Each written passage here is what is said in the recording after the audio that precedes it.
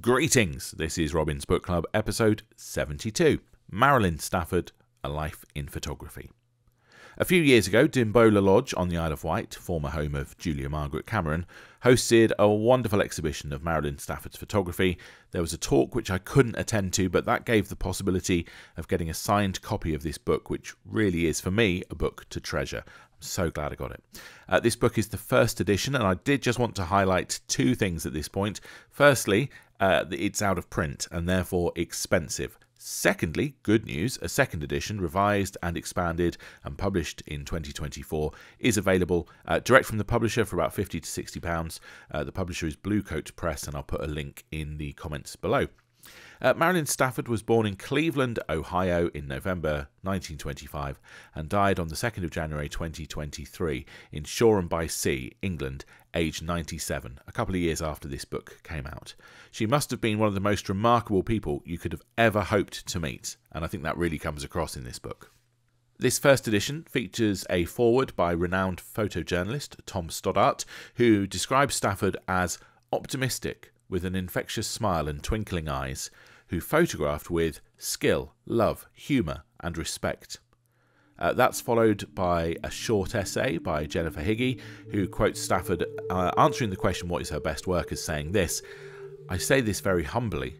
I want to make the world a better place, and when I took the Algerian refugee photographs, I hoped that someone would do something about their situation." They're remarkable photos, as you'll see. Nina Emmett, who compiled and edited this work with assistance from Stafford's daughter, introduces the work, and she says some of Stafford's key personal qualities were resilience, adaptability, rising above knockbacks, and diverting course if things weren't going to plan. Lessons we could all learn from if we can adapt ourselves in those ways. Each section of the book is introduced by Stafford herself, recalling something about the time or the photographs that we're seeing, and it starts with her really learning how to use a 35mm camera in the back of a car moments before photographing Albert Einstein. I mean, how's that for pressure? There are chapters about Paris, which includes models in the street, Algerian refugees in Tunisia, activists and artists in Rome, visions of a lost Lebanon, Fleet Street and fashion, Indira Gandhi, and the aftermath of war in Bangladesh. We learned so much about street photography, portraiture, fashion, and how to do a photography project as well, how to kind of, self-initiate a project and make it work. Stafford shares ideas like this one, taking the bus to the end of the line and photographing there, so somewhere that you're kind of familiar but unfamiliar with, somewhere local but not your particular area that you're used to. It's a great idea. She finds interest in where she is, as well as choosing to go to places affected by wars and all sorts of human tragedy. Her life story itself is fascinating, though not without hardship, and as you can see, her photography was really quite brilliant.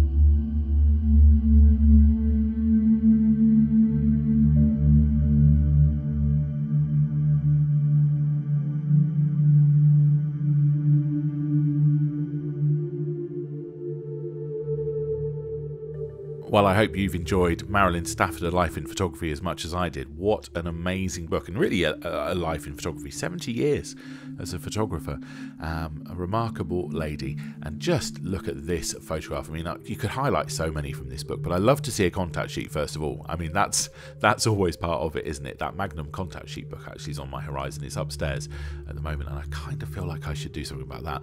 But what a brilliant way to shoot fashion. I mean, it's just absolutely breathtaking to come up with the results that we see here.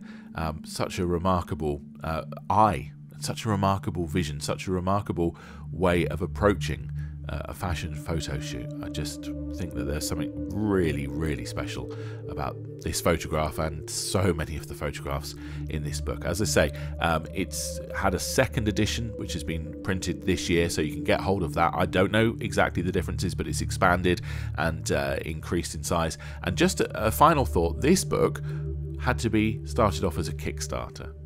Isn't that an interesting thought? Quite remarkable.